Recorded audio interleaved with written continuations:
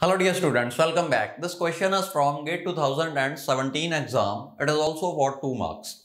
They have given you these two functions. They are named foo and bar. Question is, if we are calling these functions with 3 as parameter, what will happen in both cases? Okay, so I'll display the image of this question. You can do one thing, you pause the video right now and have a look at the question as well as the 4 options. I hope you have read the question by now. So let's start this one with this function. Okay. This means from main function, we are calling function foo and we are passing 3 as parameter. Suppose this is activation record of main. Okay. Now, because we are making a function call, one more activation record will be pushed corresponding to the new function that is called. Okay. So, for this function, this is the activation record. In this activation record, there will be a local variable that is of integer type and is named val. And we are passing 3 as parameter. So this variable, it will get 3. In first line of this function also, we are declaring one more variable that is named x and has a value 0. Okay. In next line, you can see we have written a while loop. Condition of this loop is val is greater than 0. Val, which is 3, is actually greater than 0. That means the condition is true. So because the condition is true, we are going to execute this line. Okay. In this line, we are trying to update the value of this variable x. What is the new value that we want to assign to it? That is current value plus whatever is returned by this function call. That means we need to push one more activation record because we are calling one more function. Now, what is being passed to this new function? Current value of val is passed. After passing this value, we have to decrement this variable named val. See, whenever minus minus is written after a variable, this means we are using post decrement operator. So, how to evaluate it? First, use this variable's value, then decrement this variable. So, first we have to use this value. Currently, it is 3. That means foo 3 is called, then this 3 is decremented like this. Okay, it becomes 2. Now, we have called a function and we have passed 3 as parameter. That means the activation record will be pushed. VAL, this variable gets 3. X is declared with the value 0. Okay. Similarly, you will execute this line only. It is true. Again, you will execute this line. So, in this activation record, you are trying to update the value of x. New value that is assigned will be current value plus whatever is returned by this function call. So, see, here also you will use the current value of val, which is 3. So, we are passing 3. And this will be decremented to 2 because of minus minus. Now, we have passed 3. That means in new activation record, val will get 3, x will get 0. Again, the loop will evaluate to true. This condition will be true. Again, you will pass 3. This will become 2. And this process will keep on happening infinitely. So, have a look. Eventually, this stack will be filled. The system will run out of memory. Hence, OS will forcefully terminate this process. Because OS will see this process is taking a lot of memory. It's calling functions again and again and is not ending. So OS will just take control and it will forcefully terminate this process. Okay. So let us now talk about this function. In this function, what will happen? Suppose this is the stack.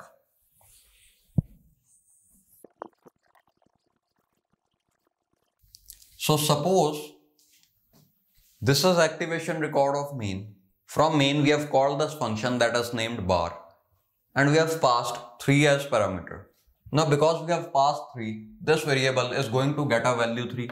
Then we'll come to the first line of this function, which says int x is equal to 0. That means we are declaring a variable that is of integer type and has a value 0.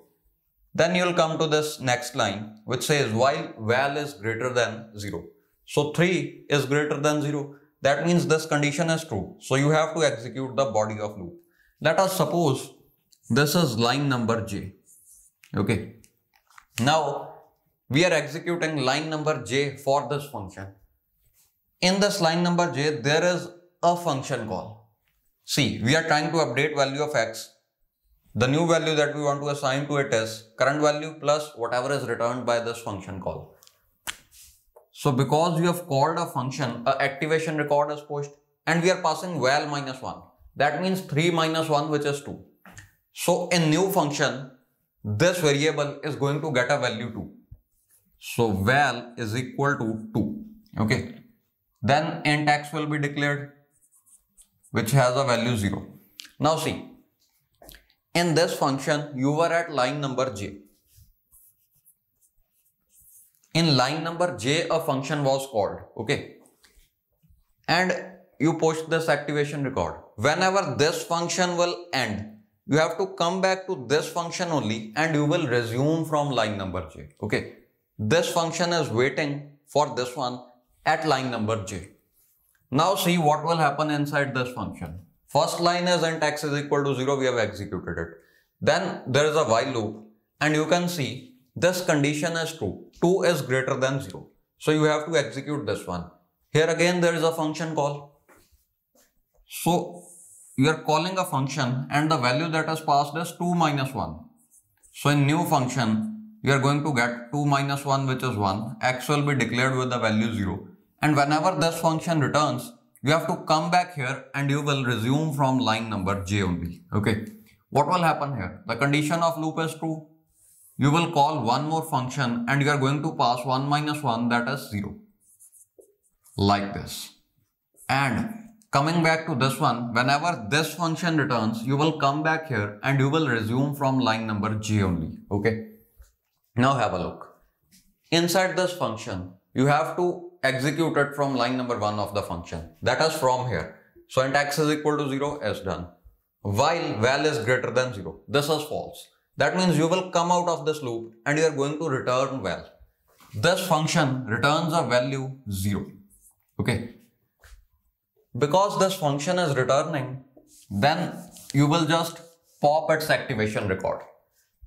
And 0 will be used inside this function at line number j. That means here, see, in this function, you made this function call. Now, whatever function was called, it returned a value 0. That means this variable, this one has to be updated with the value, current value that is 0 plus whatever is returned that is 0. So 0 plus 0 is assigned to x, which means x remains unaffected only. Okay. Now let us see what will happen here. Inside this function, val is still 1. That means in next iteration, when you will check this condition, it will still be true. So you will just execute this line once again and everything will be same because whatever you will pass is same. Okay. See, once more, because loop condition is true, this will execute the same line with same parameter only. So 1 minus 1, 0 is passed. This gets 0. X has a value 0. This will again return. Okay. And the value that you are going to get here is 0. X will be updated with 0 plus 0 only. That means no change is taking place. The same things they will keep on repeating infinitely. So in this function, there is an infinite loop. Okay. This function will never end. These things, they will keep on happening again and again. You will push this activation record, then it will be popped. Then you will again push it, then it will be popped. And it will happen infinitely. So result is, this function foo, it will be abnormally terminated or forcefully terminated by the OS, or the system might even hang. And in this one, there is an infinite loop. So what is the difference? In this function, you keep on pushing activation records and no record will ever be popped until the memory is full. Okay. Until you run out of the memory. Inside this, you will never run out of the memory because there are only 1, 2, 3, 4 activation records.